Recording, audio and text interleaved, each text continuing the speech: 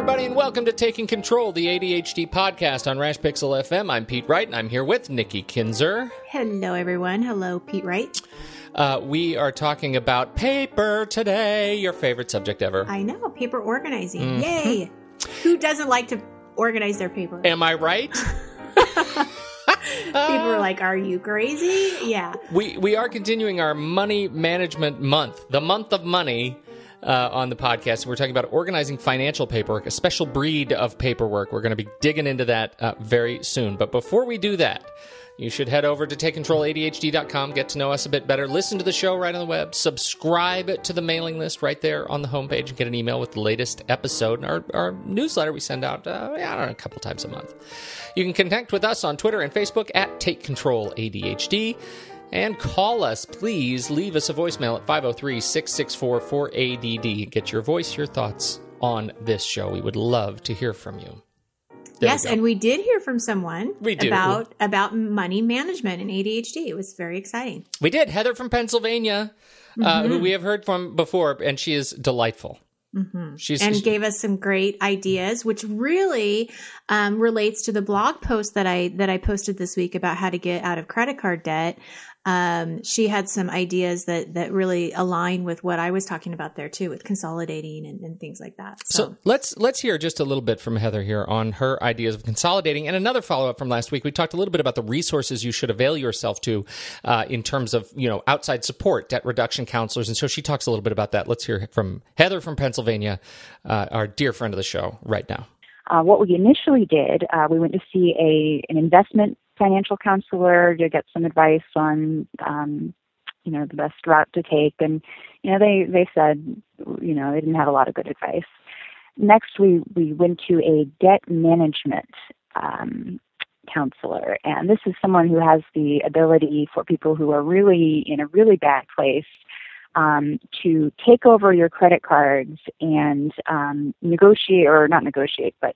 agreements with the creditors so that you're making an automatic monthly payment to the debt manager, and the debt manager is then paying it to your creditors, and hopefully they reduce your rates a little bit in exchange for that. She said we weren't quite in the position where that was a good idea for us.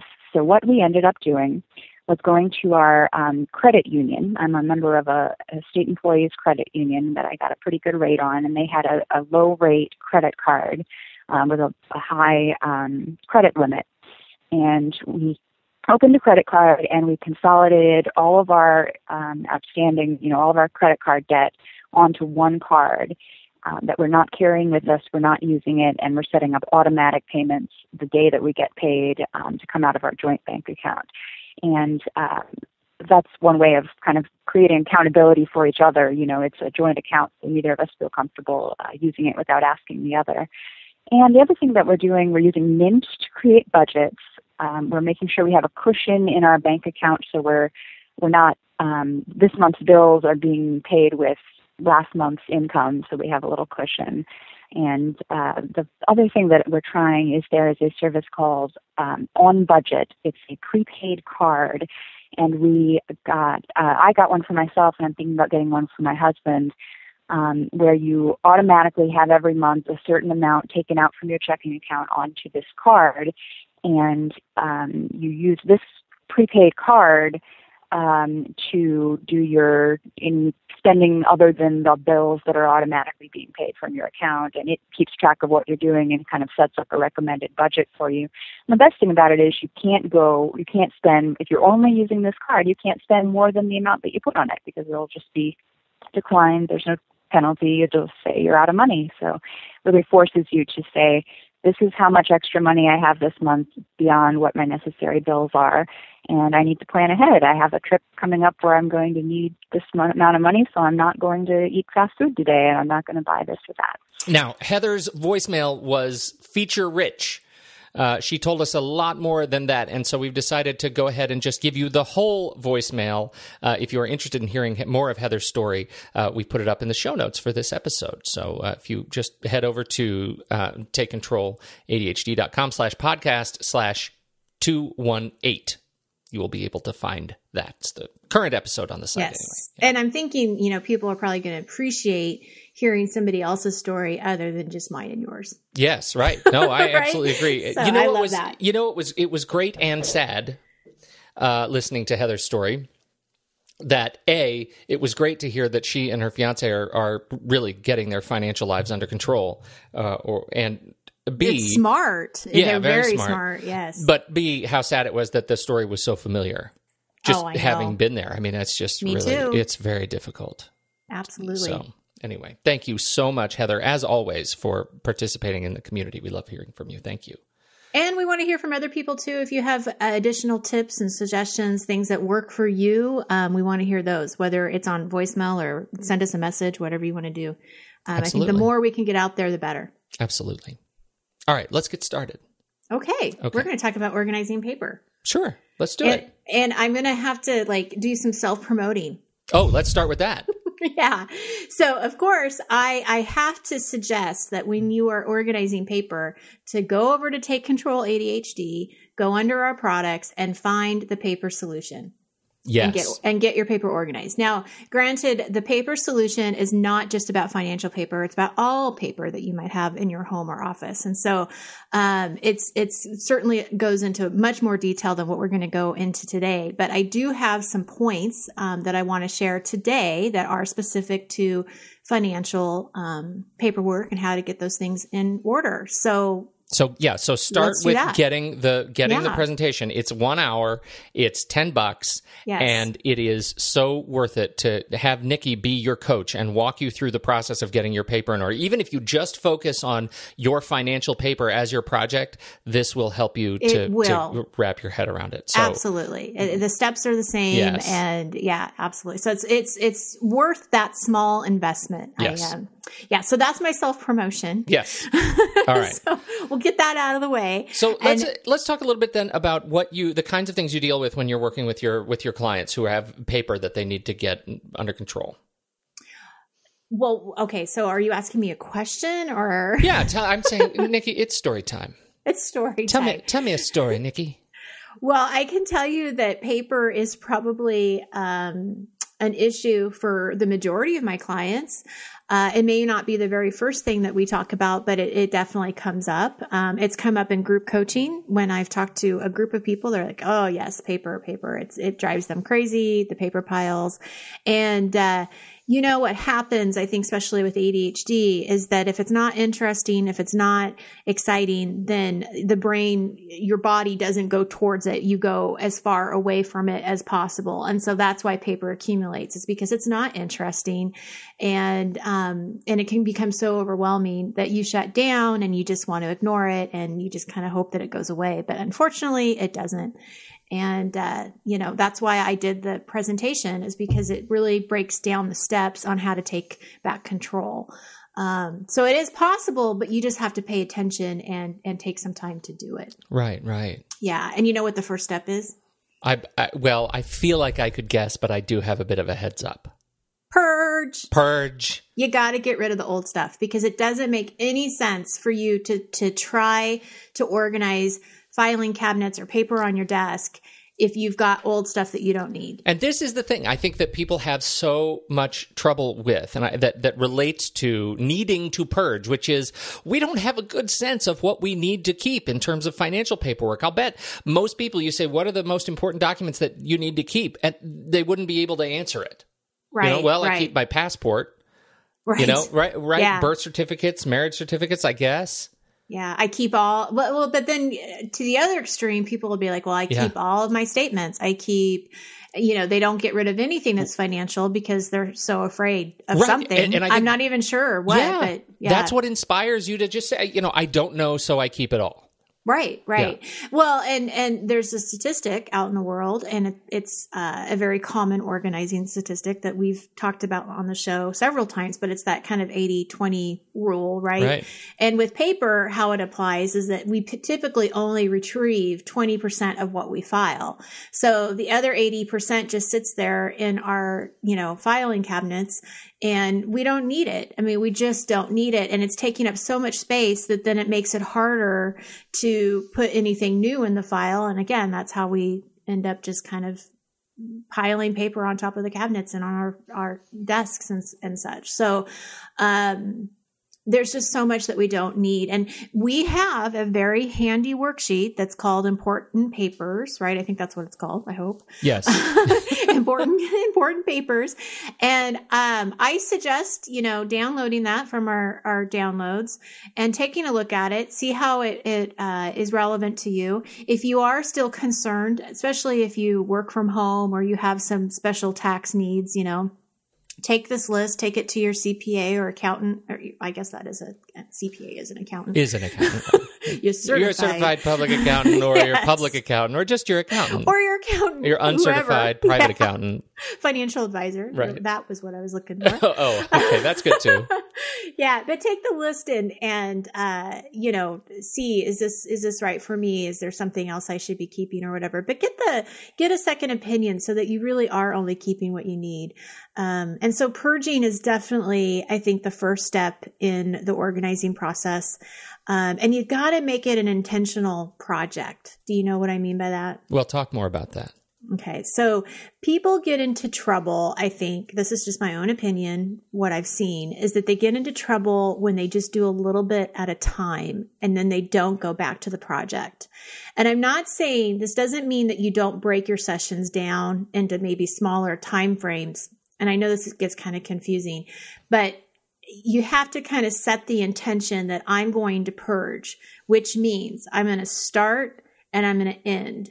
So I may only do 15 minutes at a time, which is fine, but you've got to be disciplined in going back and continuing the purging process until you're finished. It's not going to do you any good to just spend 15 minutes one day, start purging, and then never go back to it in 6 months. Right. Do you see the difference there? Yeah. Because, I mean, when you think about it, this is a project. Getting your paper under control is a project, which means it has a start date, it has a defined list of multiple steps, and it has an end date.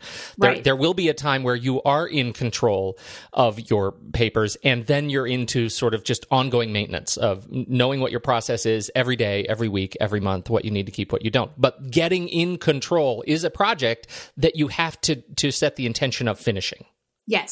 And I do have a couple of suggestions on how to do that for people. Okay. So, I think that, I used to do this a lot where I'll be like, well, how long do you think it's going to take? They have, no clue how long it's going to take. We really don't know how long organizing is going to take, as much as we'd like to try to think we know. I was even surprised when I was telling you that I cleaned out my closet the other day. Mm-hmm. I was shocked how long it took me. And I've been doing this for years and I was still shocked. I'm like, I can't believe this took me so long. So we really don't know. So the best way I think the best way to do this is just to start and set up a few organizing sessions on your calendar. Don't be too concerned about, I need to only have 5 or I'm only going to work on this for 2 hours. Just start with, setting up a few organizing sessions, put them in your calendar, be committed to it, make sure you're there, stick to the appointment, get started, and just kind of be aware of how long it's going to take you. So after that first session, okay, I worked on it for a half hour and I got through a whole, box, or however you're collecting the paper or you're going through the filing cabinet. I got through 5 filing, folders or whatever. Yeah. But just that first session can kind of be your guide as far as, okay, how long is this really taking? But the great thing is if you've already scheduled a few sessions ahead of time, then if it's not taking as long as you need, then you can cancel those sessions. And if it is taking longer, then you just add more. I think we just have to be a little bit more flexible when we are starting to plan our actual time that we're working. The second tip that I think we need to do is you need to tell somebody about your intentions. We got to be accountable for this. Just like any time we've talked about accountability, it's such a huge plus, and it can make such a big difference for you on keeping you on track. So tell someone that, hey, I'm scheduling 5 sessions. This is what my goal is. Check in on me. Let me tell you how it's going or whatever. But just tell someone can make a big difference. Right. And then lastly, I just have to say you have to be committed to this. You got to show up. You got to do the work. Most of your paper is junk paper, right? We already talked about that. 80% of it you don't need. So it really, even though it takes time to go through it, you got to give it the time. Like you got to do it. Yeah. Take action. Well, this goes into the being intentional about it. If you're really being intentional, you're going to show up and you're going to take action. If you're not, then you're really just paying lip service to your calendar. Absolutely. And as you're going through the purging process, take out that important papers worksheet, and you can use that sort of as a guide, as far as, okay, should I keep this? Should I not? If you get stuck, because I'm sure that can happen, as we've already discussed. Right. Okay. So my second tip is eliminate your paper altogether by going paperless, Pete, right? Oh, hallelujah. How exciting is that? Hallelujah. Amen. Automatic bill paying is a great way of a start, right? To go paperless. It's easy. It's quick. You want to talk more about that? Because I just feel like you're the expert on that. Well, there are two sides to going paperless, and the first, as you say, is signing up for bill pay or automatic bill pay. Pay your bills online. Stop writing checks. Right? As soon as you write a check, you've missed a service that you probably could go bill pay from your gas company, your electric company. Don't have them send you bills. And some of this is a little bit challenging because, for example, we've still got school loans for my wife's graduate degree. We're still paying school loans there, and we get a bill from them every month. And it's kind of, you forget, you grow sort of numb to those really long-term bills. Your 30-year mortgage, those are really long-term bills, and you got to go paperless on those and set up your system to be able to accommodate getting rid of the paper in your life. Because it goes back to that, we did a podcast on this a long time ago. It was the inbox versus the workbox.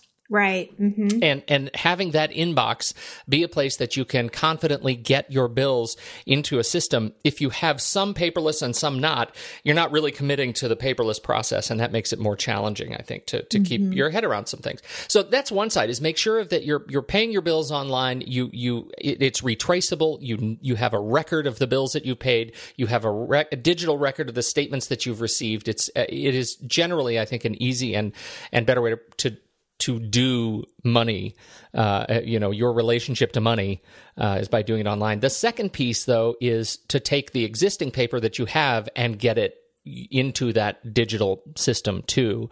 And this is everything from receipts to the statements that you can't go paperless, et cetera, and make sure that all those, everything that comes in goes into that process. I put a link in the show notes to my favorite scanning app on the iPhone and iPad called ScanBot. And it's one of my very favorites. It's incredibly fast. I no longer have a scanner. I just use my phone.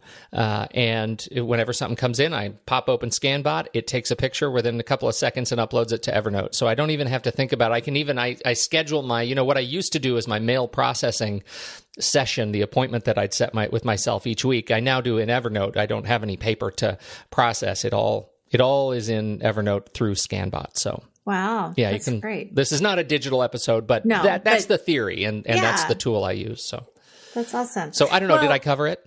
I think so. Okay. And I think that, what you're saying, at least what I'm hearing, is that, eliminates that stress of not paying bills. It eliminates the stress of writing the checks. It doesn't, you're not going to have that paper coming in. It's already in your inbox. And I can tell you too, if you're not sure if a certain company does it, you just have to ask. I am a company of one person, right? Like my business is me, and I can do this for my clients. My clients are on automatic bill pay.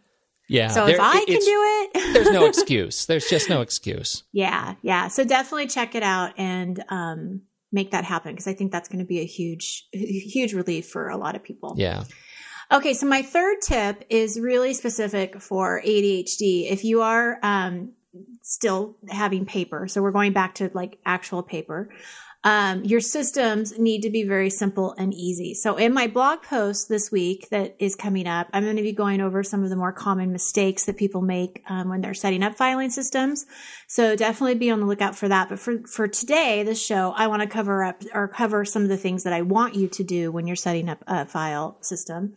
Using hanging files. I know this sounds really silly or simple, but a lot of people will use those manila folders, Yeah. And they get so like beat up and you can't see them because they like fold and they get caught and then you can't open the drawer. Oh, what about it's really annoying. What about this? Do you have people who use manila files and put them in color-coded hanging files? Yes. Yeah, I used to do that. That was me. I was that guy. Yeah. It's absolutely. impossible to manage a system like that. And as somebody who's done it, I don't know it's like I was putting paper in a safe, locking it, and forgetting the code. Oh, that's totally. the equivalent of it, because it was so far out of sight that it seems strange to say that just a little piece of manila paper would be that much of a deterrent to action, but it is. It is. So if you just use hanging files, just across the board, it's clean, it's easy, you can find what you're looking for. So that's the first tip, I think, of making your systems easy. Color code if it works for you. I have had some clients that say color coding saves their lives. It's easier for them to be able to separate categories. And then I've had other people tell me that it really doesn't matter. So I think it's up to you, but if it works and it gets you to file the paper, then, by all means, color code. So you're going to have different colors of hanging files, right? Yeah. We're still not going back to the other folders. This is an idea that I don't even know where I got it. I apologize, whoever created this. I don't even know if anybody actually created it. I don't know. But anyway, I think it's a great idea and I want to share it. Okay, do it. It's consider a top 10 list. So what are your top 10 files? Doesn't matter what category they're in, but what are the top 10 that you tend to go to most often? And put those in your files, or your most convenient filing cabinet, and put them towards the front. And then the rest can go in the back by category or however you want to do it. But I just thought this was a really good idea. It's like, okay, these are the top 10. I'm going to put them right here because that's the easiest access. Does that make sense? Yeah, totally. Yeah, no, that's great.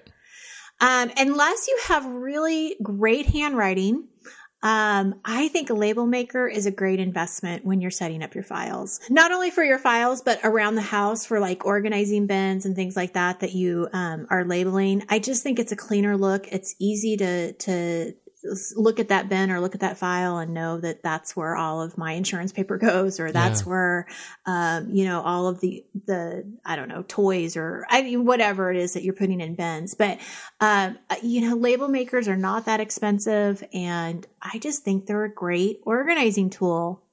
Yeah. For anyone. For everyone. Yeah. For everyone. The danger is, once you have a kid that discovers the benefit of a label maker. Yeah. Everything becomes something that needs labeling. Well, of course. Yeah. That's the fun part of it. So anyway, all right. So my last sort of tip here or category that I want to talk about is maintaining your paper and paying attention. So I was listening to a podcast recently, and David Allen was the guest, and he said something in the interview that really resonated with me. And I don't remember exactly what the question was, but he basically said he's confident that no matter how messy or disorganized things get in his world, that he knows he can pick it up and bring it back to order. And I thought, wow, that's how I feel. And that's how I want my clients to feel. But I totally understood what he was saying, because I think that people assume that I have a really organized home, right? Because I was a professional organizer. I talk about this stuff. I teach this. And I don't always have an organized home. I mean, that was the whole reason why I had to gut out my master closet last week, is because it got so unorganized. But I think that the key there was that I know how to clean it up. Yeah. And that's what he's saying, is that it doesn't matter that my world may go in disarray. I know how to clean it up. But you just have to take the time to do it. And, again, going back to self-promotion, which, I'm always uncomfortable doing that. I'm not a good salesperson, Pete, right?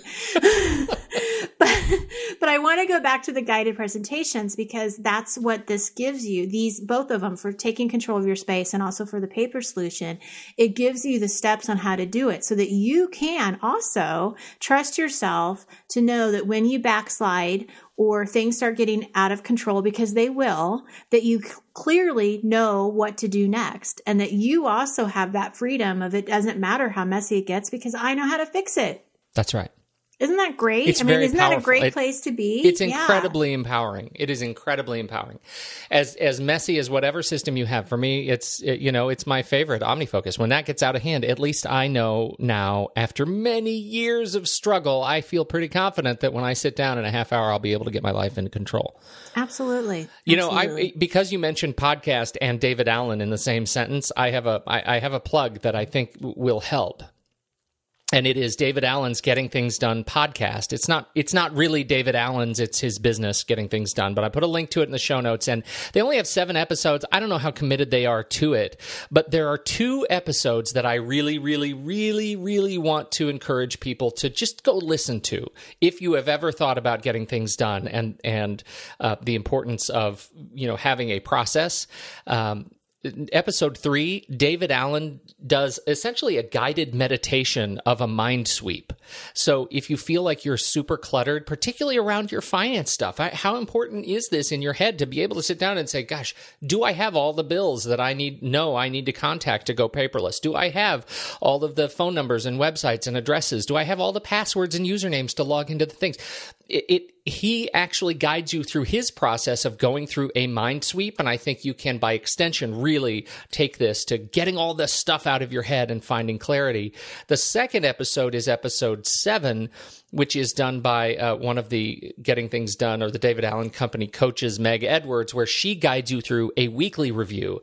So you can... Oh, nice. Yeah, and really stop. And it's one of those things. She says, okay, here's what I want you to do next. I'm going to play a little music, pause the podcast, and do this thing. And it is really, really great. And so, for those of you who have ever thought about GTD and David Allen, and have tried it, that's a really good resource.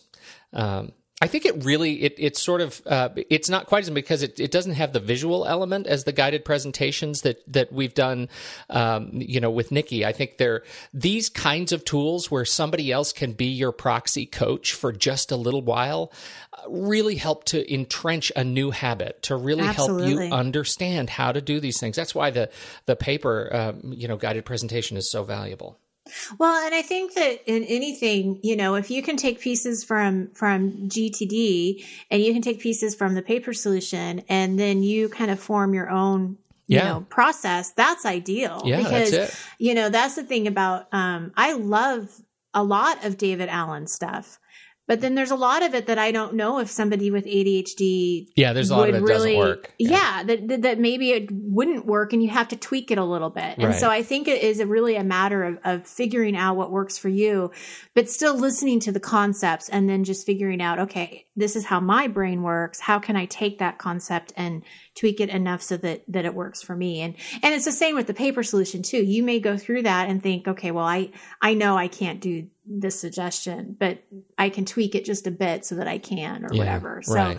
I do that with everybody that, Brian Tracy, all of those great leaders in productivity and time management. You take the pieces that resonate and then that's what you start to develop for yourself. Yeah. Perfect. Awesome. What else? Did we wrap it up? Was that it? That's it. I got nothing else for you. But next week, we're going to be talking about setting up a financial plan and a budget. I love it. Okay, I don't. Yes. The budget stresses me out. Oh, it totally stresses me out. Yeah. Okay, good. I said that with such enthusiasm. I know. It makes me think that you really are budgeting is your forte. And I know, in fact, that you and your family are actually, you have a skill at this, whether you like it or not. I alas, this is an area that I need to focus on. So I look forward to that conversation. Yes.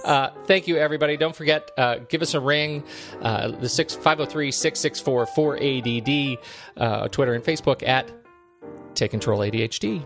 Other than that, on behalf of Nikki Kinzer, I'm Pete Wright. We'll catch you next week on Taking Control, the ADHD podcast.